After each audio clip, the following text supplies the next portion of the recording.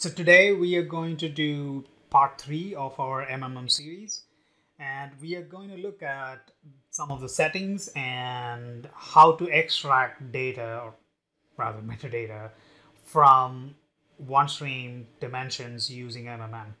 So let's look at how to extract the data. If you have not watched the earlier videos, which is how you can use MMM to update the metadata using a file and a SQL, you can do that now. So the first series was about how to do it using a file, and the second series was about how to load the metadata using a SQL. So you can look at those videos, and while we are going to look at the extract metadata. So when you go to MMM, you can see a tab which says extract the metadata.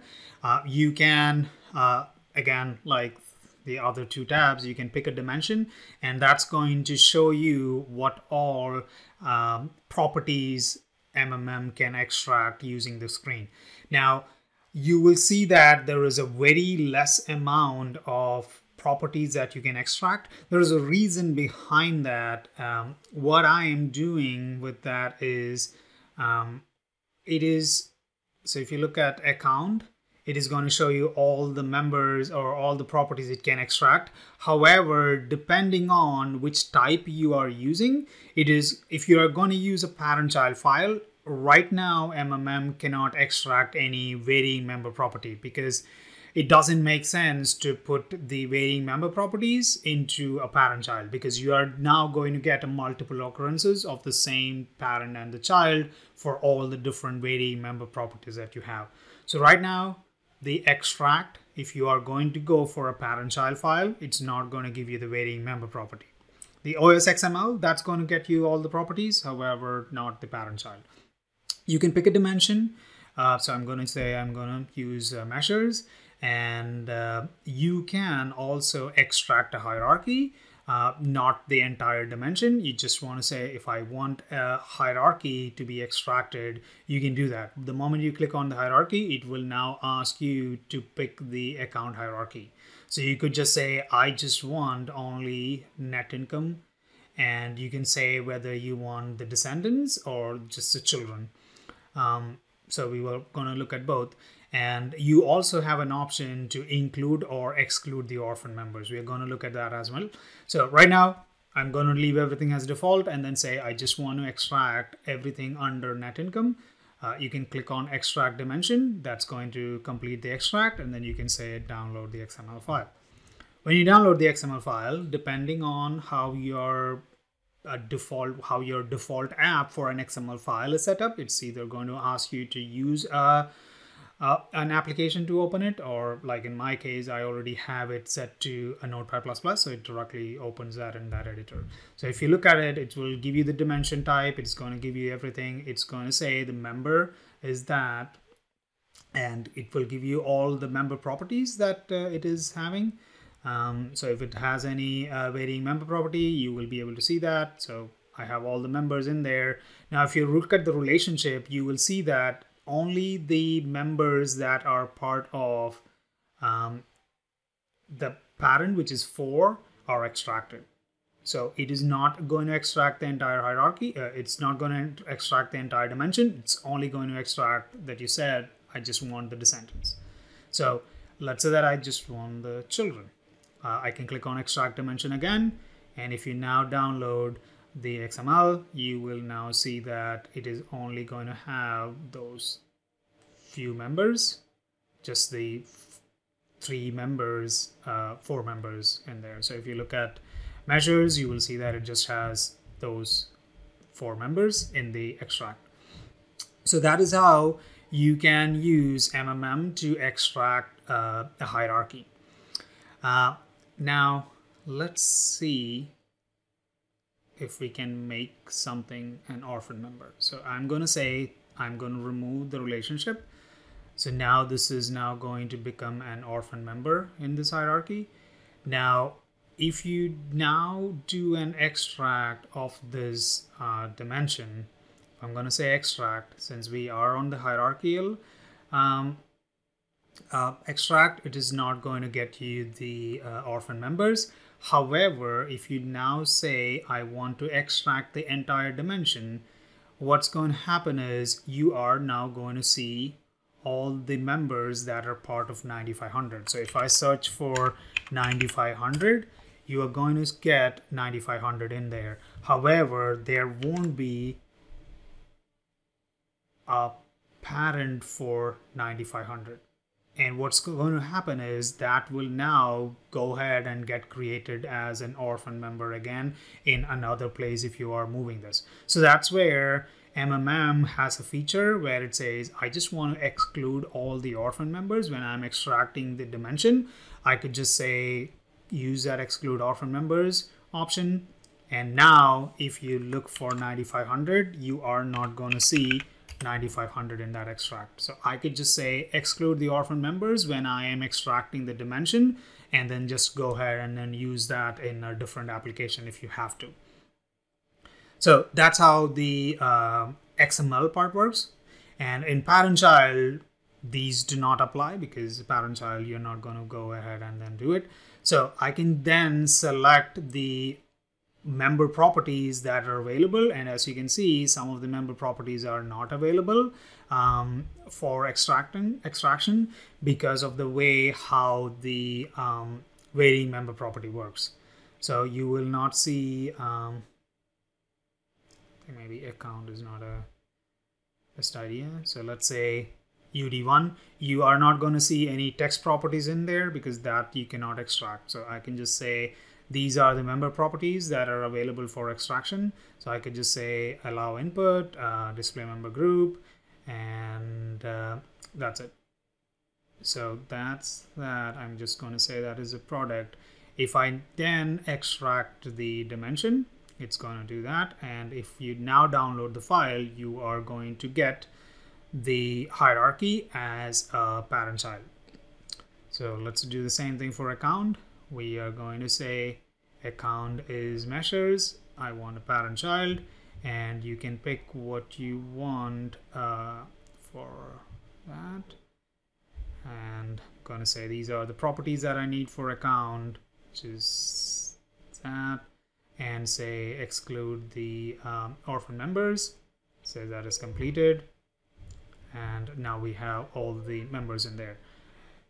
Now if we say include the orphan members and download the file, and if you now search for 9500, that's going to be in there. It is not going to have a parent. So that's how the parent-child file works when you do an extract dimension.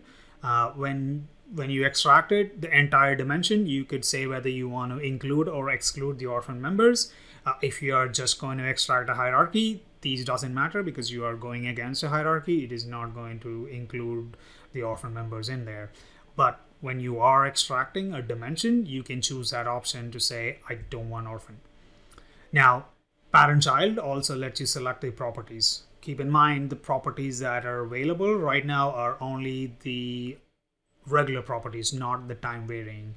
I am working on a version where you could extract the varying member properties, and that will come in a different format. It's not going to be a parent-child. It's going to be similar to the file that we were looking at earlier, the load file for varying member property, which will have the member name, the scenario type, account cube type, time, the property, and its value. That's how it's probably going to be. I don't know how it's going to be yet.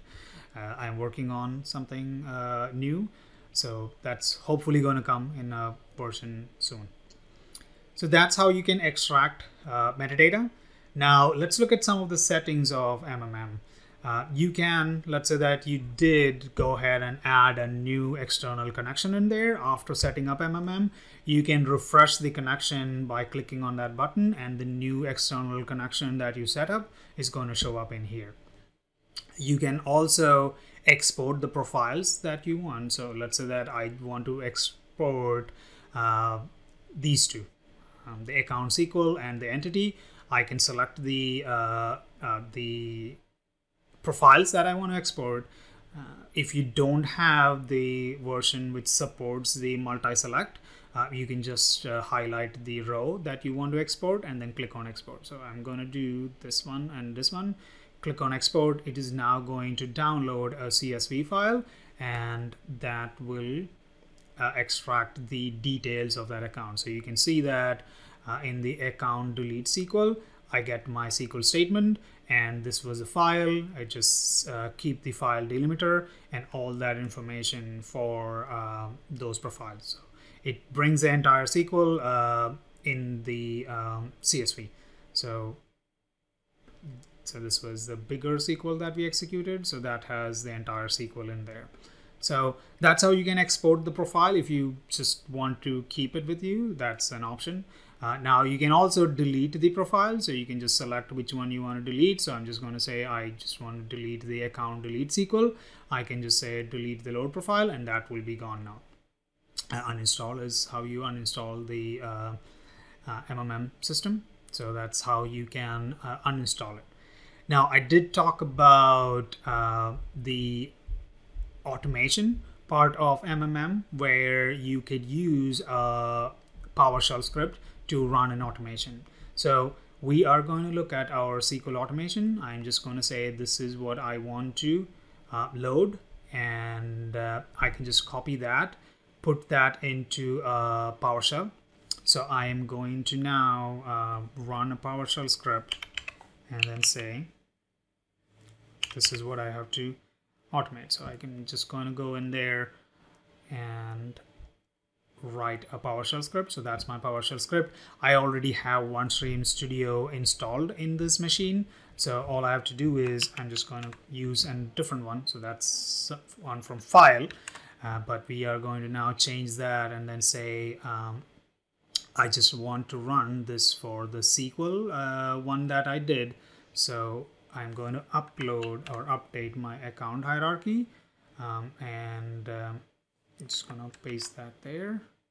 So what this one does is it uses, as I was saying, I have OneStream Studio installed on this machine. So I can just say add that path to the OneStream client API, and I'm just initializing a new instance of the client API. I'm just going to log into the application using an encrypted password, and I'm specifying a dictionary so that I can get the error messages if there is any error after running the data management sequence.